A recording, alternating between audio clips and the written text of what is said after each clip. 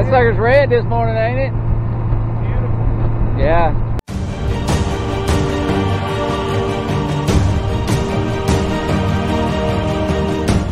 I like your live scope pole here.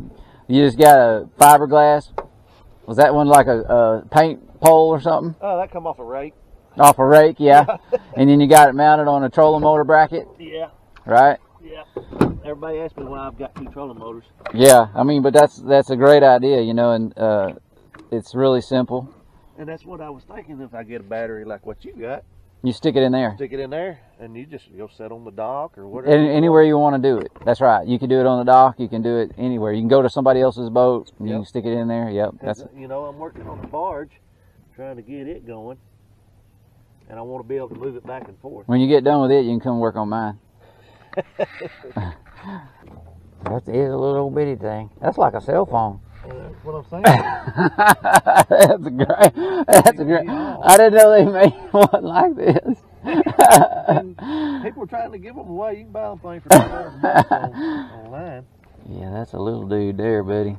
I couldn't even read those words that just come up on it. So you know that your buttons on here, you just hit that plus button and it'll go up 5 feet. Huh?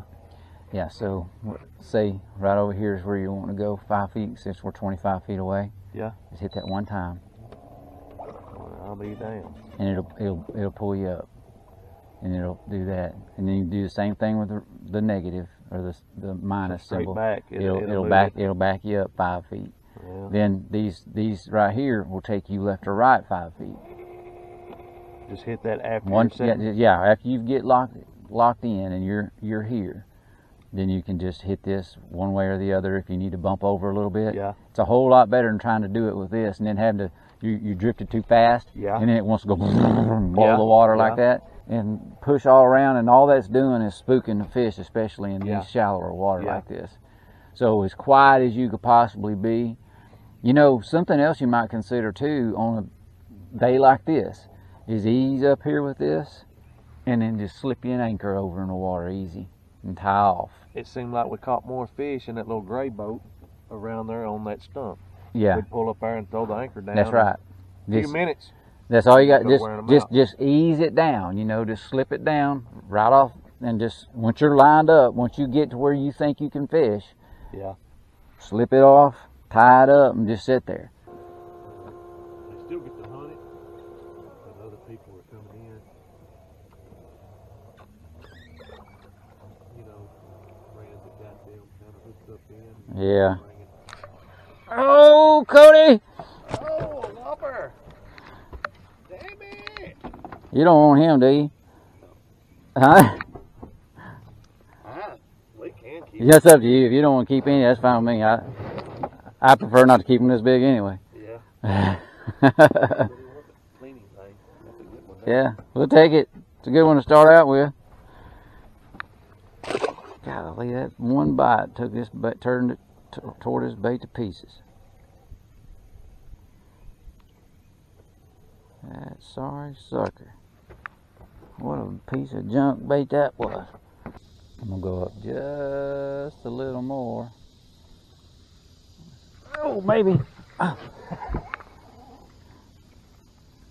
Sitting there looking at the waves on the bank. Hey, be still. And he knocked my, like to knock it out of my hands, that little rascal. You'll catch way more fish if you turn this off. I'm serious. When it's like this, especially, you know, calm, when it's calm and this is so shallow. Yeah. Because like I said, that little gray boat, I didn't use a trolling motor. I just found that stump over there and then I just anchored. Yeah, I'd start doing the same thing on these right here. Not even using the... Yeah, not when the wind's blowing. And that's going to keep people from getting hung less, too. When you're sitting still like that. That's probably the closest I've come to limiting it out myself. Oh, and this one? Is on this one. And I could have that day if...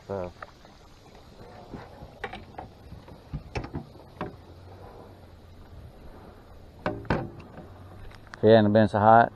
Yeah. Yeah. Y'all gonna have to get you an umbrella to go right here. Well, I've got one. You do? That fish went right back. You didn't bring it when I come. I got it over. Oh, it's in the boat? It's over there. Oh, it's at the house? You'll do better if you start anchoring on them. Yeah, you have always had all their equipment, and then you're gonna go back to anchoring. Yeah, but I mean, you know what I mean. That's why you got to do it. You got to do what you got to do. I mean, it's just like any other wrench we got in our toolbox. You know. Yeah.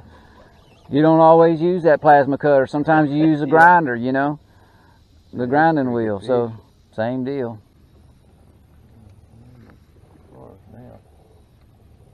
You got him that time? Yeah.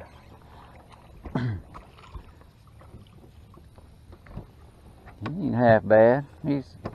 I think that, you know, that's the thing about here, boy. They're long. You can get a bunch of keepers that don't look like keepers. And there ain't no meat on them. There ain't a whole lot of meat on them. They're pretty skinny like me, ain't they? I went through and run them all out of there. Oh, except that one. Oh, yeah.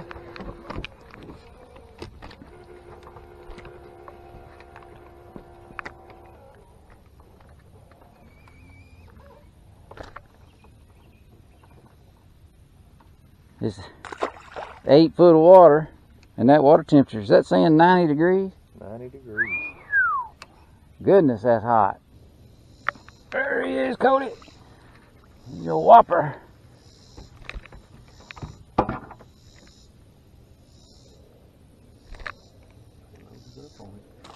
There's a couple in there, ain't they?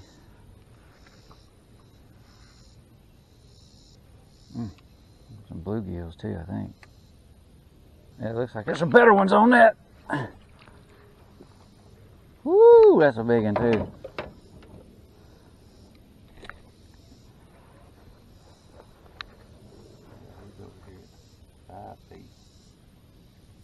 Right by the boat. Yeah, you'll get that big one out of there. There he is, Cody. I got him for you. You missed him, and I got him for you. Yep.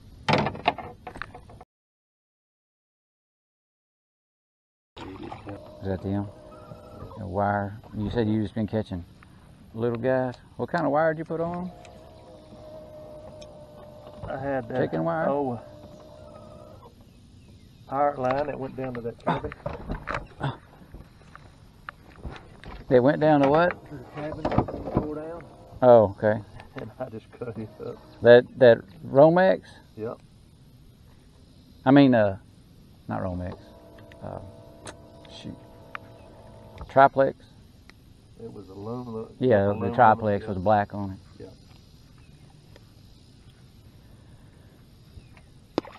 Ooh, belly flop. You know, there's a lot of people think you can't catch crappie out of this shallow water, this deep. In August almost, basically, you know what I mean? Yeah. This hot water temperatures. Everybody thinks that they go out real deep, but there's less oxygen in deep water. And then end of July, first part of August, they start moving back up into shallower water. Largemouth do the same thing. Scared him? Yeah. That's a bass. He didn't like it. He didn't like that thing coming down in there on him. Golly, that little guy didn't like it either.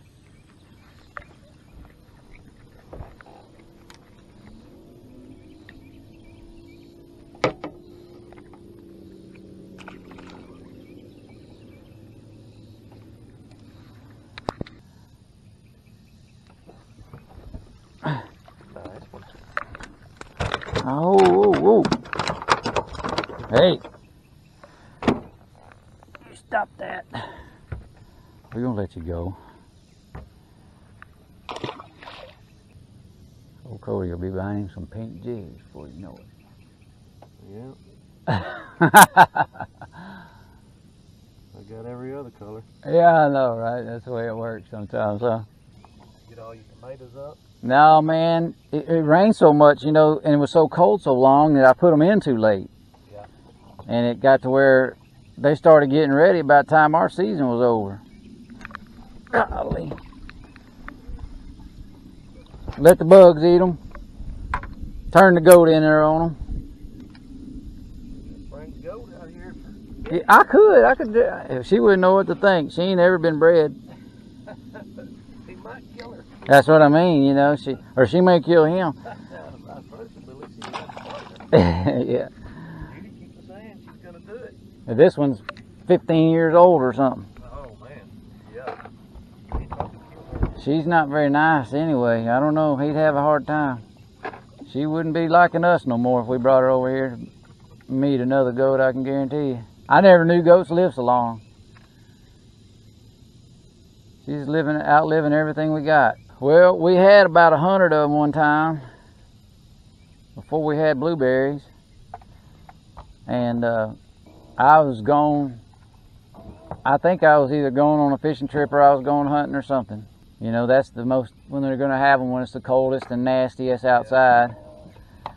Well, they'd had about 15 of them up the hill, and about 8 of them died because it's so cold and nasty. They didn't know to get back to the hill, down the hill where the barn was. And then this one, my wife gathered it up. Next thing I know, I come home and it's in the house. It was, we got a little walkway in the front door there, a little hallway. And she had it in that hallway and had a little baby gate up, keeping it from going all through the house, you know. She brought it back to life with a hairdryer because it looked dead when she picked it up and brought it in.